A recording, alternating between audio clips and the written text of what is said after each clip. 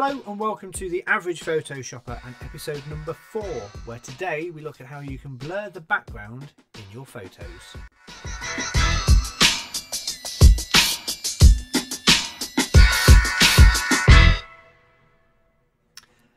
Hello, welcome to episode number 4 of The Average Photoshopper tutorials, and in today's episode we are going to be looking at how you can blur the background in your images. So in particular, this is very good for portraits, pet or people, and also if you've got a particular subject you want to blow out the background as if you shot on a very expensive wide aperture lens. So this is Bryn, my dog, in the garden, looking very cute and inquisitive. So what we want to do is we want to blow this background out. So it is already blurry, but I want to get that so it's proper blown out, so it's like an f1.8 or 1.4 lens that it was shot at. I think this was 2.8, I believe. So first thing we need to do is we need to duplicate the background layer.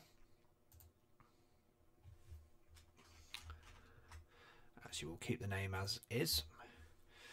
And then what we need to do is we need to select the subject, in this case Bryn. So we're going to go on to the object selection tool and we're going to have the lasso option selected. So you can have lasso or rectangle. So I'm going to go with lasso and we're just going to roughly draw around Bryn, fairly roughly.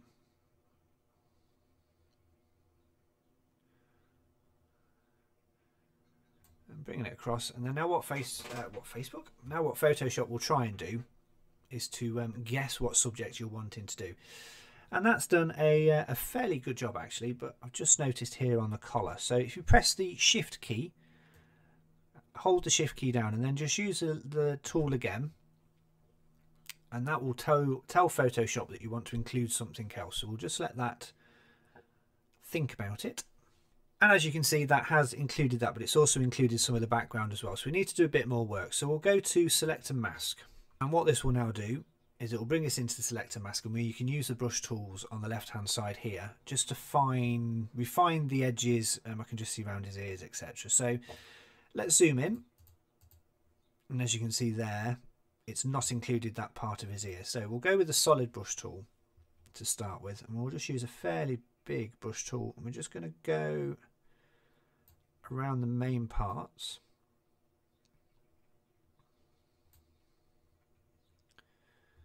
And then if we use the refine brush edge, slightly smaller, just a tip as well, if you want to increase the size of your brush, press and hold the Alt or Option key on the Mac, Alt on the PC, press and hold that, right mouse click, and then you can drag left and right to make the brush as big and small as you want, up and down to select the softness, so you can go from very soft to hard brush.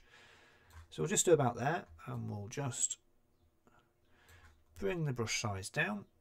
We are on the plus because we want to add, and we're just going to start brushing around the edges here, and we'll just go up here as well. So obviously we want to include all of this in here. And what you find, if that is too red, if you go to the hard brush edge and just use that as well for the solid parts that you know that you want to include in to keep, and then I just tend to go between the different brushes as I'm going around the subject. Okay, so we have our selection. Quite happy with that. So what we're going to want to do is we want to output to a new layer with layer mask. Click on OK. And that will now create a new layer with the layer mask. So if I turn off that, then this is the layer mask we have. So let's turn on the background. And actually we'll turn off the background and we'll go to the background copy. We'll select that. And now what we need to do is you want to content aware edit and content aware move the subject out of the image. So we'll use the lasso tool again. So we're just going to use the lasso tool just to go around the edges of Bryn. That's the content that we want to content aware fill out. There we go. So then we go to edit, content aware fill, and we allow Photoshop to do what it does very well indeed. That's actually done not a bad job of that. So we'll click on apply. And then if I take off the layer mask, as you can see, Control and D to unselect the selection. It does a pretty good job actually of taking the subject. Okay, so now we've got rid of the subject. We're going to go to Filter, Blur, and then we're going to go to Lens Blur. And then within here, you can select the shapes. So if you've got any particular bokeh, you can select the shape that you want to have in there as well. But we won't concentrate on that today. We're just going to increase the radius slightly. And we're just going to use that. I'm just going to do that a little bit more.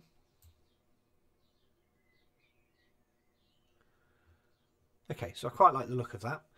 We'll go with that option, and then I'm quite happy with that blur. So we'll click OK, and that will now add the blur onto the background layer. If we now put Brim back in, as you can see there, that looks like the background has been completely blown out. So we're going to crop the image just to get rid of some of the background on there.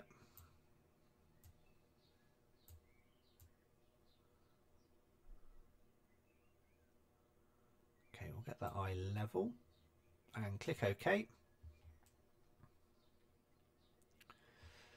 And there you go. So let me just turn off the original layer. So that is the original layer, and now with the background added, so that's without the blur and that's with the blur. Now the next option you can do as well, as if you want, is you can add your Camera Raw presets into this image within Photoshop as well. So in order to do that, I will merge the layers. I'm just going to duplicate the layer, and I'll just call that Camera Raw Filters. We then go to Filter, Convert for Smart Filters. And once that's done, you'll notice in the bottom right hand corner of the preview you get the little bit of paper. It looks like a bit of paper. Okay, so now we've got that converted to a smart layer. We're just going to go back to Filter, and we're going to go to Camera Raw Filter, and we are going to select Game Day. It's one of my favourite presets I've got. We'll click OK, and we're just going to go and duplicate that layer.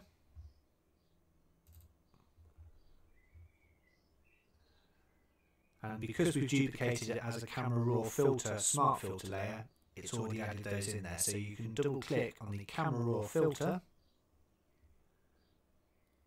That will take you back into Camera Raw, go back to Presets, and then we're just going to scroll down and we're going to select the Heart Perp option. Click on OK. And now what we're going to do is just going to change the opacity of that down to about there. Just try. No. Okay, so we've just changed the opacity slightly on there, down to about 64%. So at 100, doesn't quite look right. So I'm just going to bring it down. As I say, we're about 64%. Just wanted to give that little tinge of colour here on the left-hand side. And it's just added a nice bit of definition into there. That's the Game Day Raw filter. So let's go back to the original. So this is the original image. This is with the blur background, and then this is with adding the different layers using the Camera Raw filter. I've done a video of the Camera Raw filter. I'll link that up there, so you can see that as well. It goes into a little bit more detail. So there you go. So that's how you can blur the background in pretty much any photo you have. It works best when you've got a single subject or two subjects that are close to the camera. It doesn't work quite so well if the subject is in the middle of the picture. So you want to do it on a portrait or a product photography, something like that. But it does work really well. So I hope you found that useful. That was episode number 4 of the Average Photoshopper. We've got more coming up very, very soon. And also, if you're watching this when it goes out, I have just launched a brand new podcast called the As Yet Unnamed Podcast. We've got some really interesting people that I have a discussion with, and you can find that in the links below. There is a video version of it as well if you want to watch the interview, or you can listen to the podcast on all the main platforms, so Apple, Google, Spotify, etc, etc. All the details are in the link below, so please do go and check that out. They're really interesting conversations, and I'm not just saying that, I'm really pleased with them. So, as I said, thank you for watching The Average Photoshopper. I have been Ian HRP, and until the next video on this channel, click like, comment and subscribe, and I will see you next time. Bye for now.